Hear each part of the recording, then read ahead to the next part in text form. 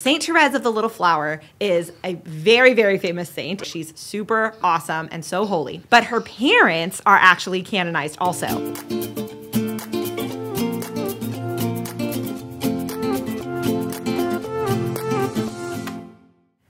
Hello, it's Elizabeth Busby here, the Director of Programs for the Theology of the Body Institute. I'm joined by my little buddy Blaze, who just wants to be with Mom all the time, so he's coming with me to YouTube today.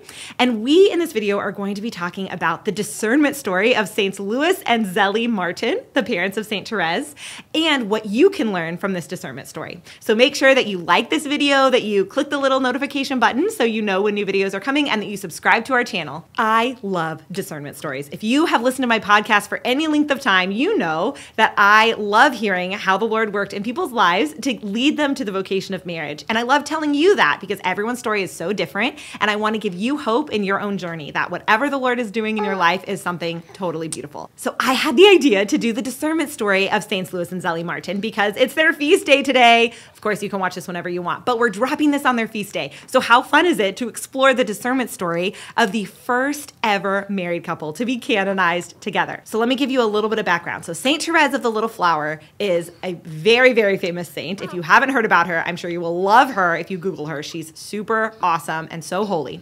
But her parents are actually canonized also, which is just the coolest thing ever. I love thinking about their family life. I love thinking about what it was like to be raised in a home with saints raising saints. Like, it's just so fun. So they're excellent, wonderful people, worthy of imitation. Let me give you a little bit of background about their story. So Louis Martin, he wanted to enter religious life. He wanted to join the Augustinian monks of St. Bernard, and he was very convinced that this was what God had for his life. However, he had a hard time mastering Latin, and so the order wouldn't accept him. So he was rejected. This was what he thought God wanted him to do with his life. But instead, the Lord said, no, I have something else for you. So he went on to become a watchmaker, which was a trade that would earn him a good living. I think he figured that if he was going to raise a family, he wanted to be able to raise them well. So he became a watchmaker, and then he set about living this life that a lot of people say, when I did research, a lot of people say that it was almost like monastic in the lay sense of the word. Like, he just went to work and he went to mass every day. He had this community of people that he did life with and lived in community with,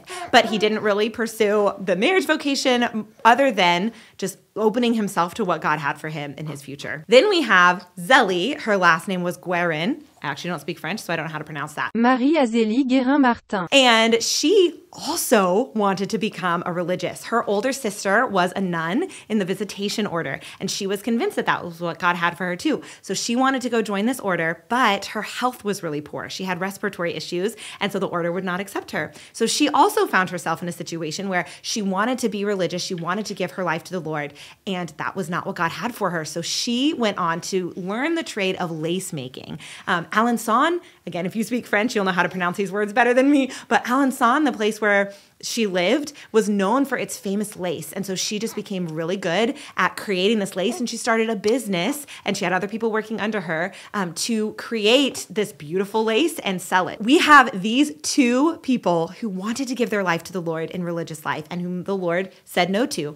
One day, this is like out of a fairy tale, but this is really what happened. One day they are walking over a bridge in opposite directions, a bridge in their town of Alençon, and they pass each other. The stories say that Zelie sees this man walking towards her. He's tall, he's handsome. She doesn't know him. They'd lived in separate parts of the town, so they didn't know each other.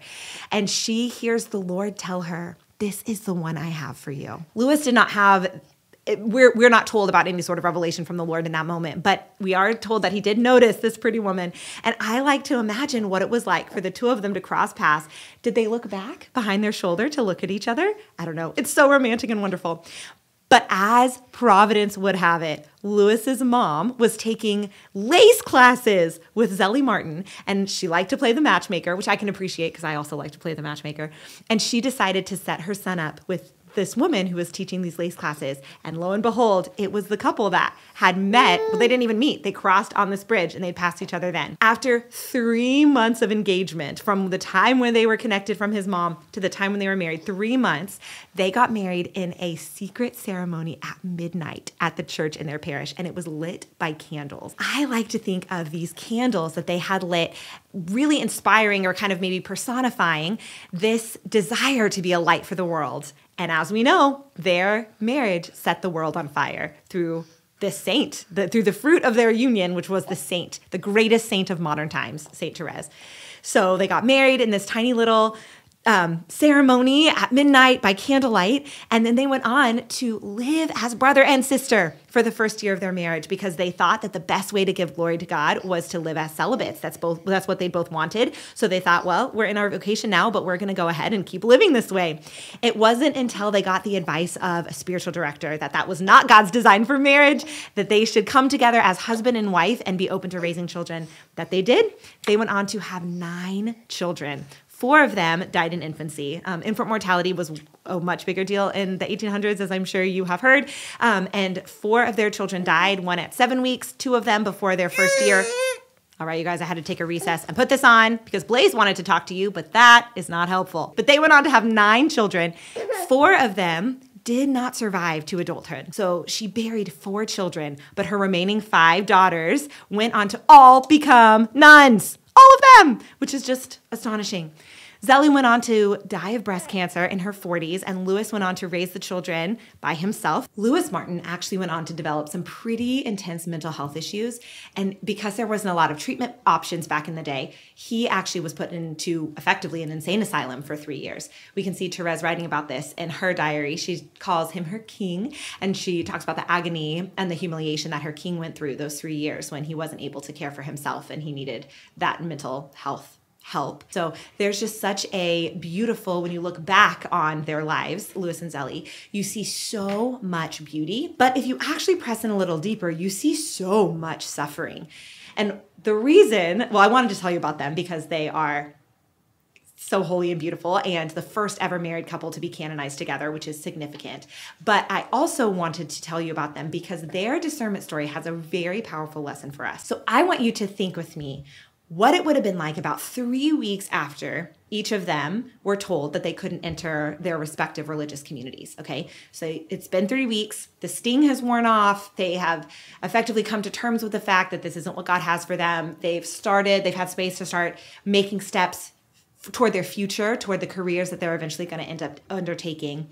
But I wonder, around that, like a few weeks after they got this news, I wonder if when all the logistics were taken care of, if they were left with this place in their heart where they were like, Lord, I wanted to give you everything.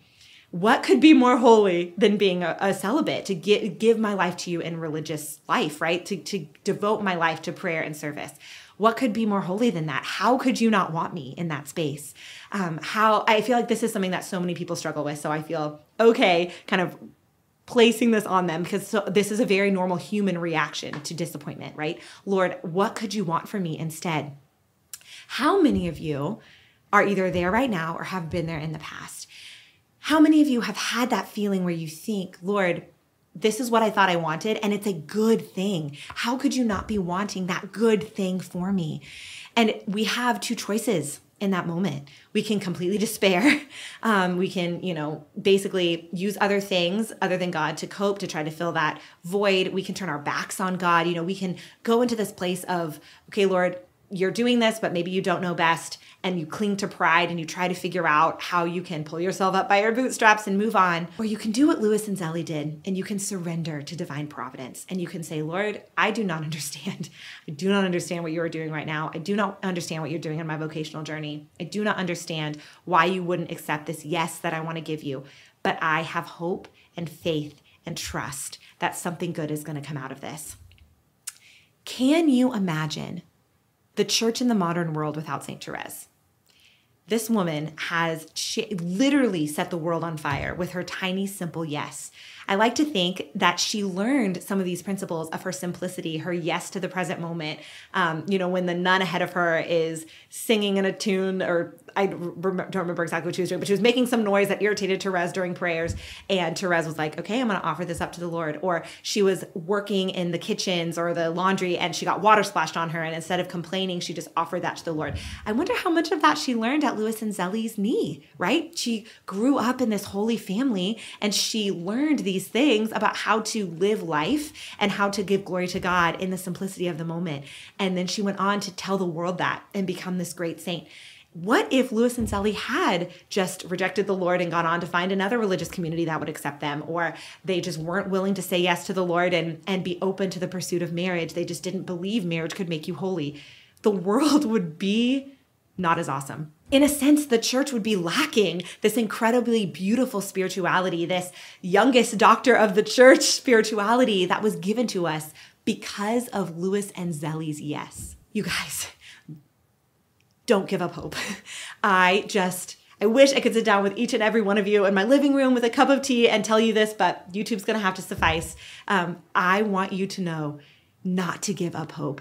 If the Lord is not answering your prayer in the way that you want him to, if the Lord is not calling you to the vocation that you think you want, if the Lord is doing something that you feel like is confusing and you don't know how he's going to make something good and beautiful out of it, I want you to pray to Louis and Zelie, because surely they experienced that moment in those years between when they were rejected from the communities they wanted and when they met each other. I don't think I said this. Louis was 35 and Zelie was 27 when they got married. And this was in 1800s France. Like, that was not the norm to get married at that point in your life. But they were faithful to the Lord. They waited on him, and he set the world on fire because of their yes. And if you are willing to give your yes to the Lord in this space that feels confusing, in this longing for something that isn't coming true, in the timing that you want, have faith, because the Lord can set the world on fire with your yes too. Oh, one more thing I wanted to say. These are the letters from Louis and Zelie, and they are basically Saint Zelie's